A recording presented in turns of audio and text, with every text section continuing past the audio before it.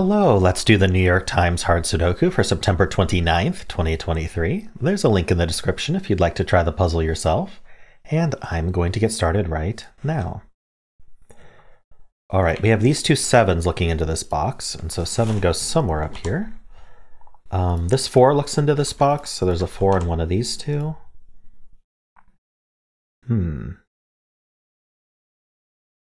I'm noticing these two 8s look up, so we might as well do something with that. This 8 looks over, there's an 8 here. I'm not seeing a whole lot to do here. Top band, at least. It's because this is empty. Are there any crossings? Yes, there is. Okay, so this is how you can look for crossings pretty quickly, at least useful ones. So if you have two givens that share a row or a column, in this case they share a row. So in the case where they share a row, there's going to be one column that they don't occupy, right? So you want to look at that column they don't occupy. And you want to look for any givens in that column that aren't already in the box. And so in this case, both 9 and 5 aren't already in the box. So that's already a good sign. And then what you do is, remember we're looking at these two here, we're focusing on these two. So you want to look at the two rows that they don't occupy. And you want to look to see if there's any 9s or 5s there. So in this case, there's no 5, but there is a 9.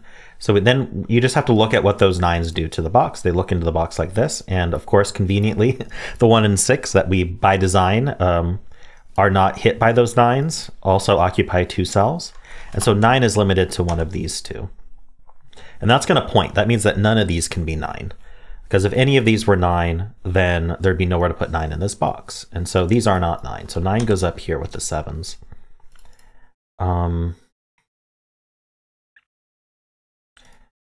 So neither of these can be 9 or 7.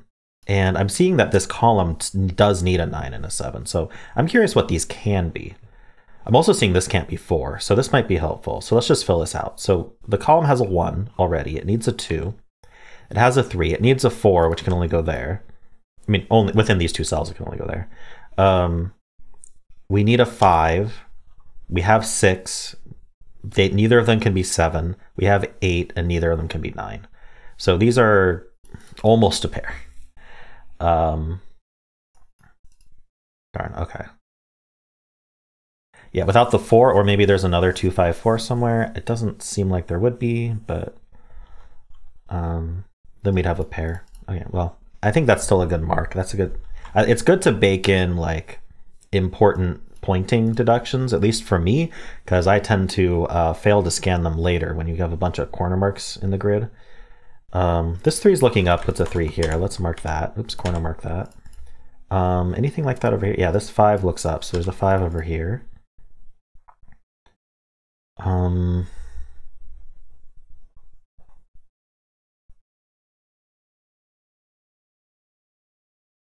You know what's interesting? Whatever this 2, 5 ends up being, it looks in here, because I was seeing it if there was something along with the 4, right?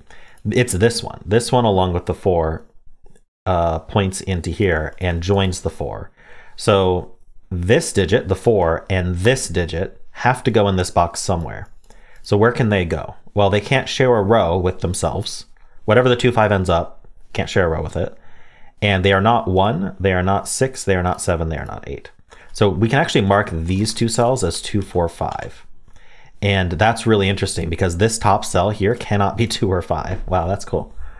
And so this 2, oh yeah, so this 2, 5 needs to go in this box somewhere. And then this 2, 5 sees this cell, which is the only other place it could have been. So this is the 2, 5. Oops, let me fill that correctly. These two are the same digit. And then this is a 4. Okay, so then this one goes in one of these two. It's either a 2 going here or a 5 going here. So we don't know exactly how that works yet, but this 4 is nice. So that puts a 4 down here somewhere. I just find that interesting with this 2, 5 almost pair thing. 2, 4, 5, and then the 4 could be here. Okay, so this is neat. So then these are, what are the digits that are unique to here then? Because we have the 1, 2, we need a 3, so the 3 goes here. 4, 5, 6, 7, 8, 9. Okay, so it's just 3 and 9 along with the 2, 5. So this is only 3, 9. Oops, no, wait, this can't be 5 or 9. Hold on. Oh no, sorry, it's 2, 3. That's what it is. It's 2, 3. Okay. I got a little bit confused, but we got there. And then these are 2, 3, 5, 9, and I don't think anything sees them, so I don't really want to mark that yet. Oh no, 2, 3, 5. I do want to mark it. Look at this. 2, 3, 5, 9. We have our, yeah, I should have seen that because this goes here. This was going to form a quad. This is a quad, and therefore this is a quad. We have a 2, 3, 5, 9 quad here, so this can't be 5, and the remaining digits are whatever's missing for the row. So we need a 1. We have the 2, 3, 4, 5. We need a 6, and then we need an 8. We can clean that up a little bit. That's interesting.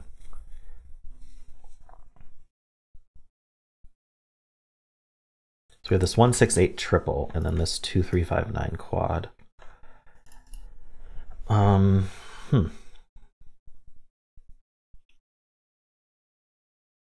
of course, there are other ways to see all of these things, but the way that you see it is the way you see it. And that's how I saw it. I know, very eloquent from me there.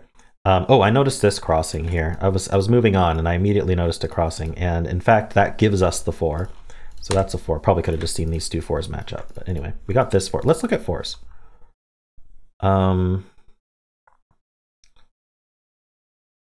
So we need a 4 here. Oh, we need a 4 exactly here. Oh, there. That's the 4 we needed, isn't it? So now there's a 4 here. And then there should be one more 4, which goes here. And that's all our 4s. Nice. So now this isn't a 4. We have a 2, 5 pair. That's a 2, 5 pair. So that's not a 5. So now in this box, 5 goes here. Okay, this is going well. I haven't even finished. I've barely done any scanning. This is just like, this top band just keeps giving me gifts. So what do we need here? We need 1, we need 3, and 6. Okay, what can we do with that?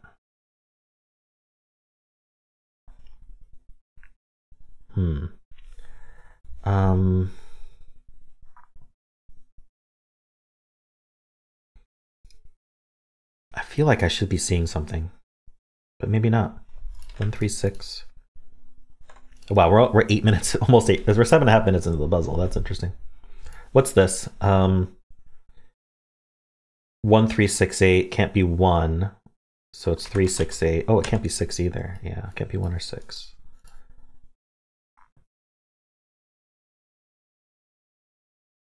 Okay, how about these two? These are 7, 9. It's not done either.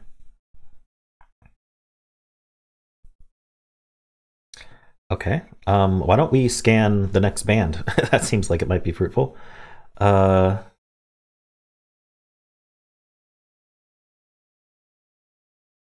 don't think I've ever spent so much time on a single. Well, that would have been helpful to know that there's a 3 here. That's okay. It doesn't actually help a whole lot right now. What are these 3? I feel like I'm doing more of a hybrid approach today than my normal scanning. So this is 5, 7, 8. That's not 5, that's not 8. So the 8's over here for this box. The row claims it. Oh yeah, these 2 8s we're looking at anyway.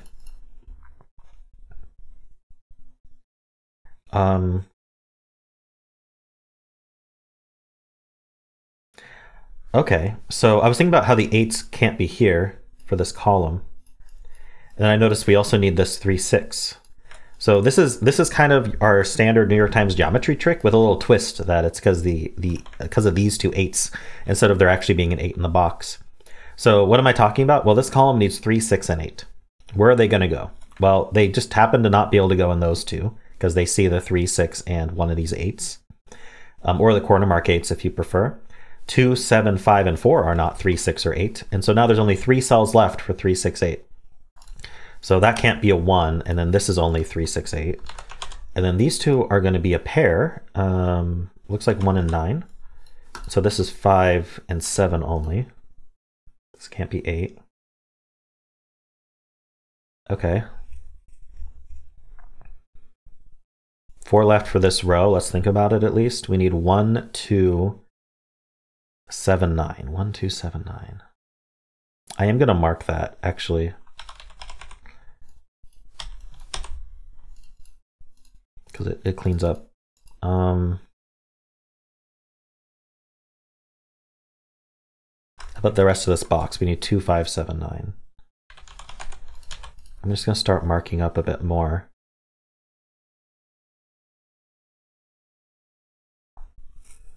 Okay.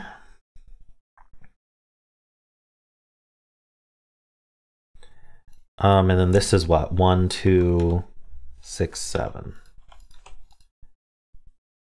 Oh, that 1, 2, 7 means there's a 6 here. Oh yeah, I could have found a crossing or something for that 6. Anyway. So the 1's in one of these two. I don't think that helps. Interesting. Okay. I think I'm going to move on at this point to the next band. Kind of in a strange situation now. Is there anything to do in this band? Maybe not. We have the 4s. 8 is interesting, but it's because of the vertical. So there's an 8 in one of these two. In fact, this whole thing is 2, 3, 1, 2, 3, 8. Which, let's just mark that up. I might be doing too much marking, but I don't know. It feels right for this puzzle. Because I'm feeling almost done. When I feel almost done, I mark more in the hopes of just finishing the puzzle. All right, let's look vertically here. What did we miss? So we have 2 2s looking down, this 2 in. So there's a 2 here.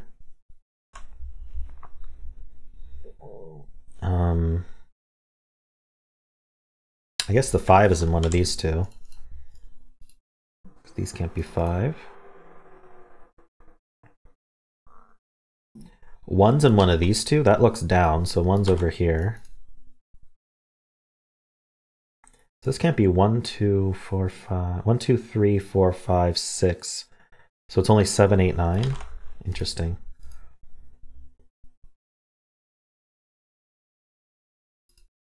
It sees these pointing 1's here. And then 2, 3, 4, 5, 6.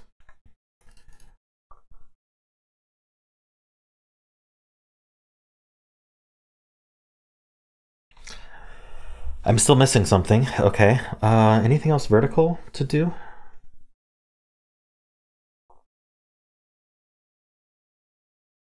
Six, 9, 2, 6, 9. I'm interested in this 2, 6, 9 looking down. Because the box doesn't have those. So let's just fill what these can be. They can be 1, they can't be 2, they could be 3, they can't be 4, 5, 6, they could be 7, 8. That's all we get. I guess I can't do anything with that, can I? All right, let's finish vertical scanning, like the obvious stuff, and then let's, I guess, keep penciling, unless I find something amazing. Oh, okay. Trying to find things. Okay, 6s look up. Ah, there we go. So we have a hidden 6 in this box. Is that helpful? Yeah. Is it? Well, we got a 6 in one of these two. Okay. So we got 6s here. Maybe, yeah, the yeah was premature. Ah, we have a 6 here. So that's a 6. 6 is there. Oh, that's not a 6 anymore. So these 6s look in. There we go. That places this 6 and this 2. Okay, so it was the 6 that was missing. Okay. This all resolves. This is a 7, 9. We get the 3 and the 6. We get the 7, 5, 8, 5. This 8, that's a 9. Nice. Okay, yeah, now it's collapsing, and all of our pencil marks are helping us finish this faster. We get this 1, 3, 7 triple. These aren't 5s anymore.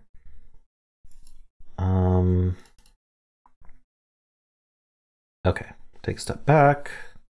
What do we want to mark? 2, 2, 5, 7, 9. This can't be 2 or 9, so this is 5, 7 only. This is a 7, 9 pair, so this is a pair. This is a 1, 3 pair. Huh. So that's a 1-3 pair. So that's 7 and 9. Very nice. Oh, look at all these 1-3s. Okay. So this is a pair, obviously. 5 and 7 go here. We know the order. Oops, I misclicked. That's 5, that's 7. 2, 1, 7, 9, 2, 5, 9, 2, 5. Okay. Interesting puzzle. I don't think it was trivial at all. I did it, I guess I did it in my normal amount of time, but I didn't do my normal scanning behavior, and I think that helped actually in this case. I don't know, let me know how you approach this. I think seeing that this digit ended up here was extremely helpful. It let us place this 4. Maybe there's just a cleaner way to see that, but the way I saw it was pretty fun, so I don't mind at all. We need 3 and 9 here, and we're done. Cool. Yeah, I really liked this thing. So we had the 4 had to be in one of these two from that 4, and then this, I think it was 5 or wasn't 5 or 7. It must have been 2 or 5. Yeah, the 2 or 5 that ended up here. In this case, it ended up a 5. Had to go there because this 2, 5 saw this. That's a pretty cool little piece of geometry there. There's going to be some other way to see that, but I don't know that it would be trivial. Cool. And then we had the 3, 6, 8. Probably had I penciled these would have just been a 1, 9 naked pair. So that's probably how most people saw that instead of like looking at this, the 8 corner marks here and the 3, 6 here and seeing that they go there. That's my way of seeing that. What else was interesting? We got this 2, 5 pair after placing 4s, which it gave us like this 2, 5 pair, which then saw here. So we ended up with like 2, 2, 5 pairs or something. I don't remember exactly how that ended up, but that was neat as well. Cool. I enjoyed this puzzle. I think this was neat. It was a little bit different than we've had recently. Let me know how you did on it. And of course, if you enjoyed this content, then why not leave a like, subscribe, and a kind comment below.